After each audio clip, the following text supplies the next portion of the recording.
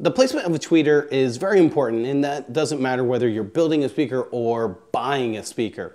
Where that tweeter placement is not only can dictate the sound quality that you can get out of it, but also dictate whether or not you want to utilize that particular speaker in the place that you want to use it. And so today we're going to take a look at a couple different tweeter placements and show you some of the pros and cons of each. That way you can make a determination on what type of tweeter placement you'd be looking for, whether you build or buy. There's two different ways that we typically see a tweeter. We can see it directly centered, and that would be aligned perfectly in the center with, like, say, a mid-range or a woofer, or maybe even a mid-range and woofer if it's a three-way. That means that it is equidistant from either side, the right-hand side and a left-hand side. So directly in the center of the baffle via the left and the right-hand side. Now, there's also offset, and offset would be exactly what it sounds like. So instead of being on that direct center line, it would actually be a little to the right or a little to the left of that center line. Now, there are reasons why we do this. One, a lot of people will point at aesthetics. And yeah, there are aesthetic reasons why you might want to offset a tweeter, but it goes beyond aesthetics. It does actually have some benefits to the sound quality that you can get off of it. Now, if any of you guys have seen, I recently posted a video on diffraction. I would definitely take a look at that if you're not familiar with what diffraction is. Now, the reason why someone would offset a tweeter is to minimize that diffraction. Now, it's really important to understand why an offset tweeter can minimize diffraction, because there are some speakers that offset the tweeter and, well, it doesn't necessarily minimize diffraction. So let's kind of explain why that is. Every frequency has a length associated with it. When a tweeter is directly centered in the baffle, we have a wavelength that's equidistant on the right-hand side and the left-hand side.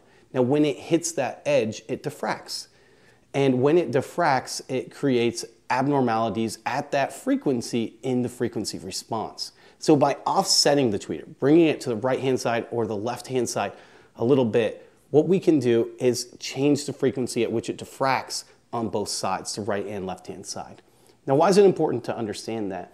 It's important to understand that because, unfortunately, there are some speakers that I've seen that have offset the tweeter to the right-hand side and done a great job of getting rid of that diffraction on the left-hand side and the right-hand side, but they've actually made the same distance from the top to bottom with either left-hand side or right-hand side.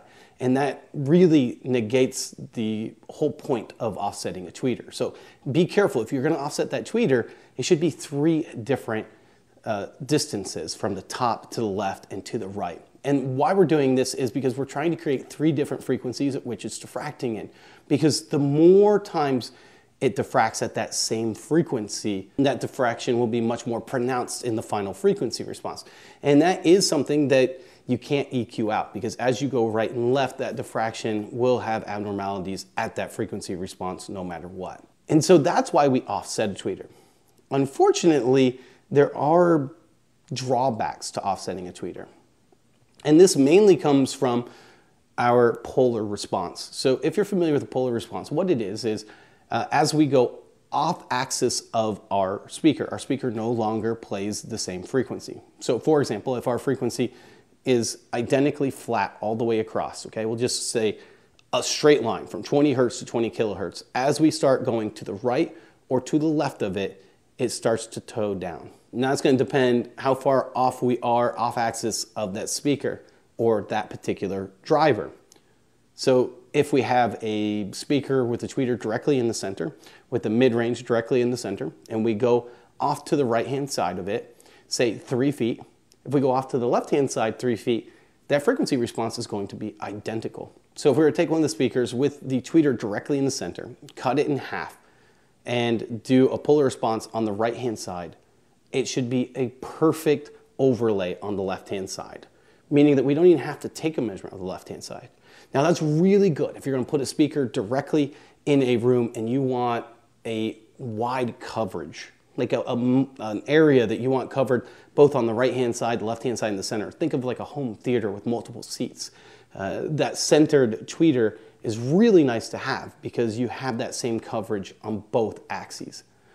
Now, an offset tweeter is not going to be the case, and that's because your tweeter is offset. And because of that, If you're on the right-hand side, you're only going to be so many degrees off of it. But on the left-hand side, if the tweeter's opposite, you're going to be completely different, meaning that 3 feet on the right might have a real slight dip, and 3 feet on the left might have a really narrow dip. It's going to be completely different.